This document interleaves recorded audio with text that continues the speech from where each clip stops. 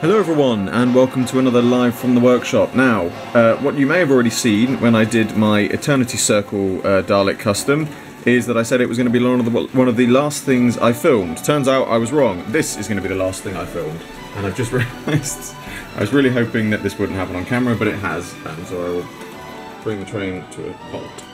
Now, unfortunately, I'm having a bit of problems with the couplings on this, but I wanted to give you all an update on my micro layout. So obviously, as you can see, it is now running. It is a little bit temperamental because I need to clean the rails, they're a little bit dirty, and at the back there is, which you can't see, there is a problem with some of the connectors, and that keeps happening. As I said, this is where the rails are a little bit dirty, and there's a problem with some of the rail joints, which I still need to rectify. But what it sometimes means, unfortunately, is that things come uncoupled, or the train just decides to stop of its own accord. But generally, as you can see, it is working, and it is working very well.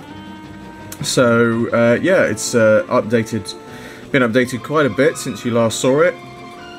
Obviously, the main updated it is the fact that all the track's there and it's all running and working. I'm very pleased with it. The one thing I still want to add on are some trees in the background here, and I'm toying with the idea of adding in some details on the background, and then I also want to try and add in a few people. I am hoping I can take this to Sweden with me to finish, because my partner's uncle is a train fan himself. I'm sure he'd like to see this, so it would be great if I could ship this. And again, you know, because it's fairly small, it should be nice and easy to ship with me, and you know, it makes a nice tabletop display piece as well to have. I mean, you know, just to I'm trying to think of what I've got. Unfortunately, I've packed most things away now, so unfortunately I don't have anything that I can, there we go, that I have to hand to give you an idea of scale. Do I have anything?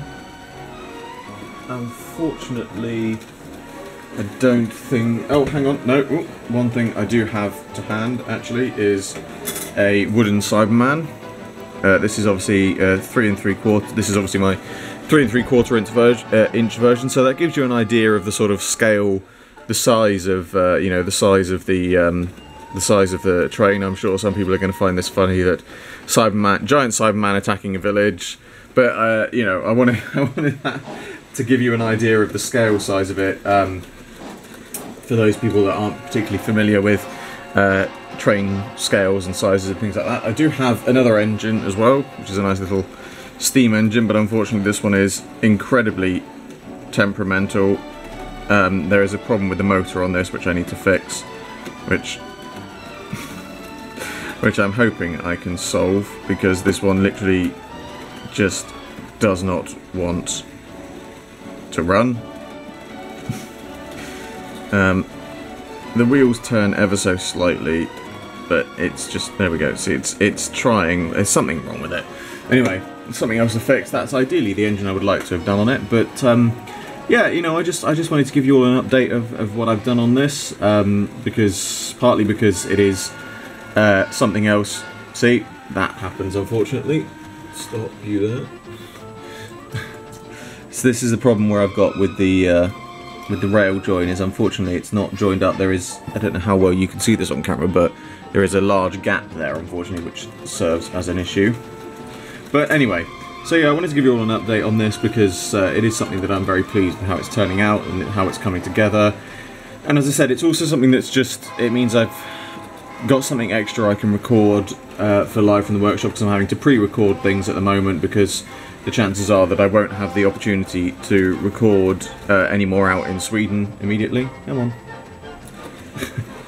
on. But yeah, I was reviewing my live from the workshops and I realised I'd only done one video of this, so I thought I'd do another. As it is coming on, they have progressed. For God's sake, let's see if I can bring it back. Come on. There we go. No. It's not coupling right, that's what it is. I think the spring's gone in the... And now the train stopped. It's the spring. The spring's gone in the coupling, and so when it's supposed to join like that, but instead it's joining like that, because this one is over here and then that one's coming on. So it's basically just doing that when it tries to do it. Yeah, it's not without its flaws, but that's the beauty of a model railway, really, is that you can go back and there's always things to fix and there's always things to change and always things to do.